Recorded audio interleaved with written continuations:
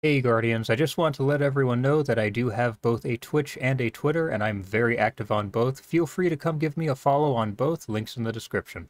Guys, I've long been something of an auto rifle enthusiast in Destiny. Long before I ever touched a hand cannon, I was a stubborn auto rifle user pretty much from Destiny 1 all the way up to around the time of Black Armory, much to my detriment often. But even though I usually main hand cannons these days, I still love auto rifles. They're my second most used primary in PvP, and I use them frequently in PvE as well. Fast forward to Season of the Wish, and we have a lot of strong auto rifles. The main problem being that autos are still one of the weaker choices for PvP. They've gotten better to be sure. I would say that 450s are in the best overall spot, with 720s in second, then 600s, then 360s. So while Necrochasm is old news, I wanted to take some time to talk about it because I've really actually grown to love this gun.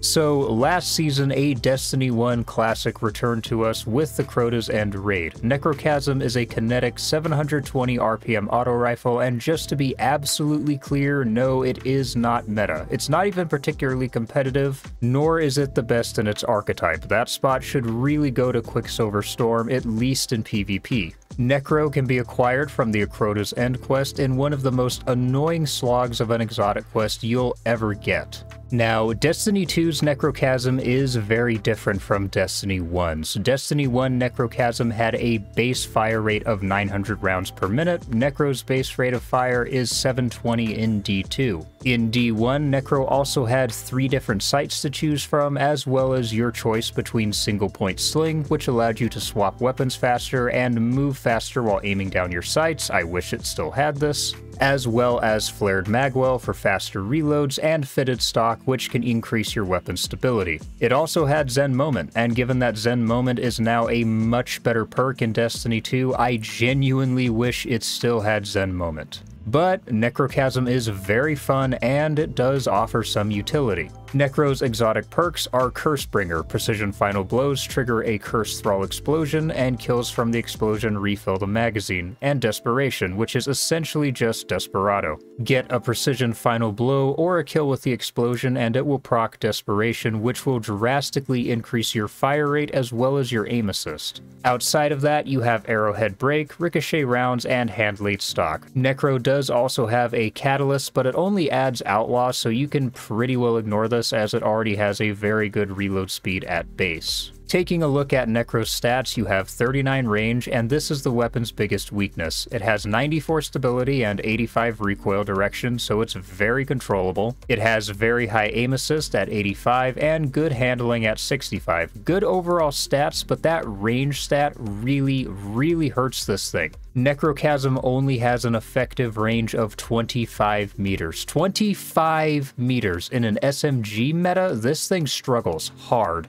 Unending Tempest can reach 22 meters. Immortal can also reach up to 22 meters if it's Adept with an Adept range mod. An Adept Shayura's with a range mod can reach 23.5 meters, and the Ikelos can reach 21 meters. This thing is just barely out of SMG range, and a Titan with PKs won't have any trouble closing only 2 to 4 meters. Plus, Titans almost all run very high resilience, and if they're 8 resil or higher, you have to land 10 crits to get the most ideal TTK, which is 0.75 seconds. This is Necro's biggest weakness. It has no real range to it. The advantage it has is Necro is basically a laser beam and has very high aim assist, and when Desperation is procced, it feels very sticky. But with SMGs where they are, I would avoid it completely in any 3v3 mode. You couldn't pay me to take this thing into Trials or Comp. But it is a very fun sixes gun. Desperation will rip people apart, and the explosion on this thing is actually insanely potent, which means it can be a fun gun to just slay out with in sixes, but that's about where the good ends. It's fun and not much else. Now, that's not to say I dislike the weapon. Like I said, it's very fun and very satisfying to use, especially when you get explosion kills. But there isn't much else to say about it. Until SMGs get reined in as a whole, these rapid-fire auto rifles have extremely limited usefulness. Now, in PvE, Necrochasm is actually pretty decent. Between Desperation and the Cursed Thrall explosions, it's a very strong ad-clear weapon.